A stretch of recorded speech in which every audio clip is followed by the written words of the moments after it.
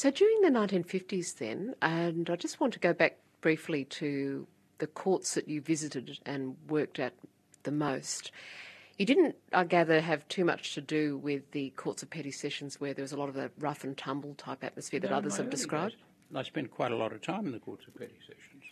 What did you find about those? I was told about trial by ambush, for example, that happened to some people when they went to the courts of petty session. Did that ever happen to you?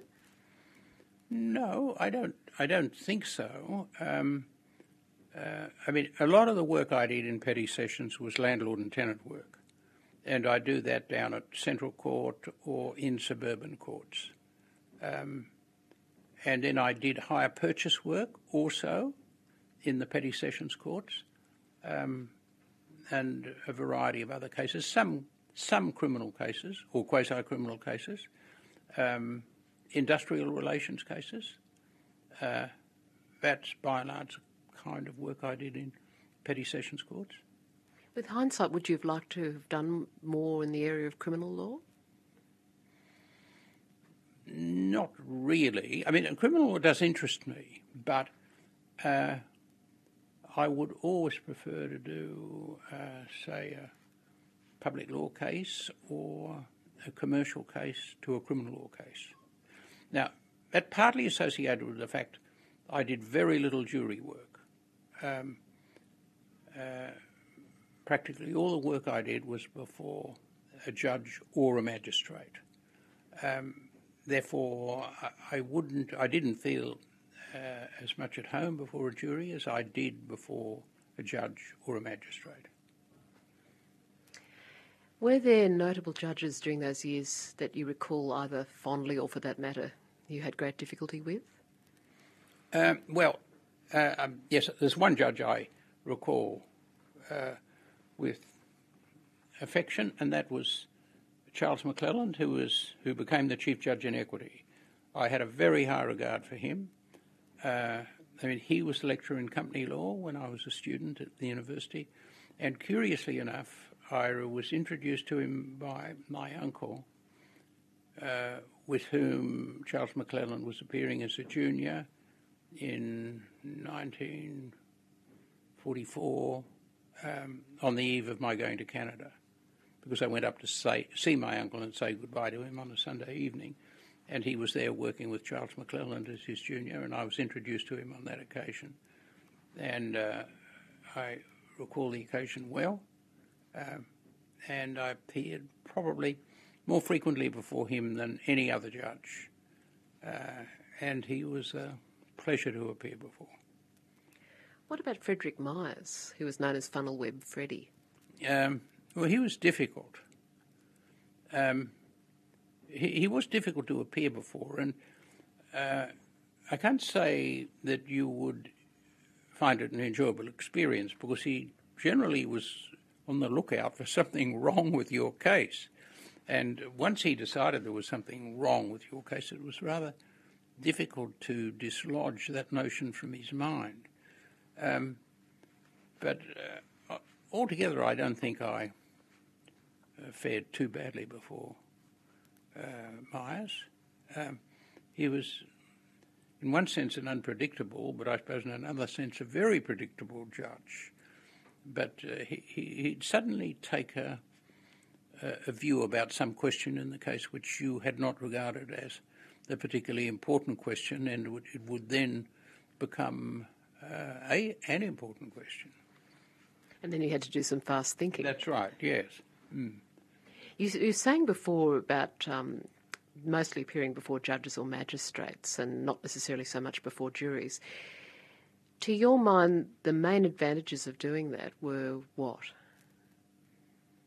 Because what I ask, I suppose, is some I've interviewed have said that the advantage, as they saw it, of appearing before juries was that you were effectively on show, and they felt that brought out the best in them as advocates. So by contrast, appearing just before a judge or magistrate, what did you feel that mostly sharpened? Well, I can understand people saying that. After all, the great advantage of appearing before a jury is that juries can't ask questions. You're appearing before a judge can and does ask questions, and therefore the judge is likely to identify difficulties in your case, and therefore you are in a position of having to respond to them. So appearing before a judge, in my view, is a greater challenge to your intellectual capacity, to your agility of mind, than appearing before a jury.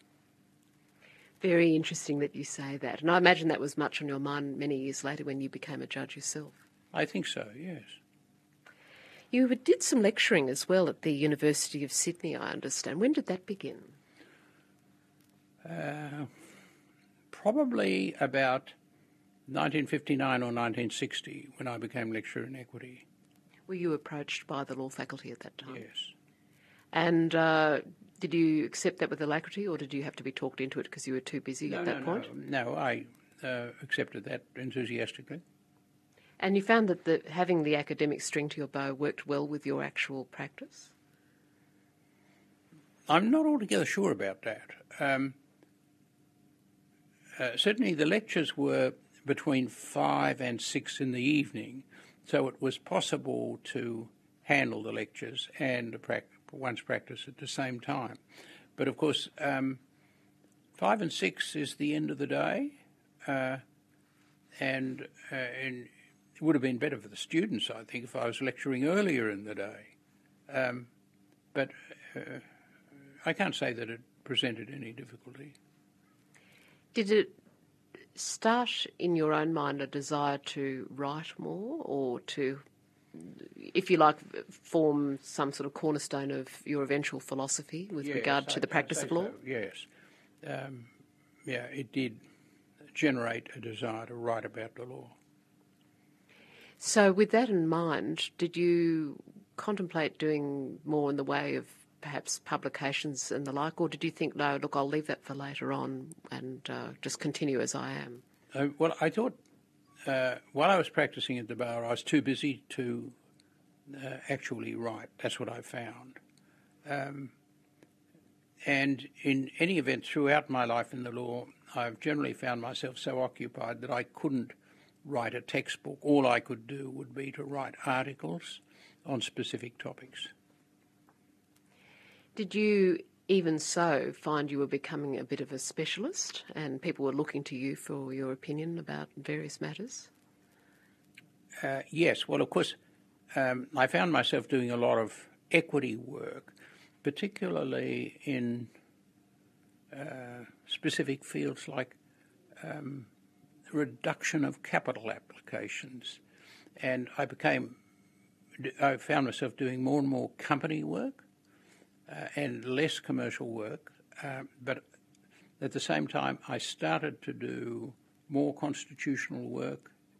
I'd always done a bit of constitutional work, and I did more administrative law work.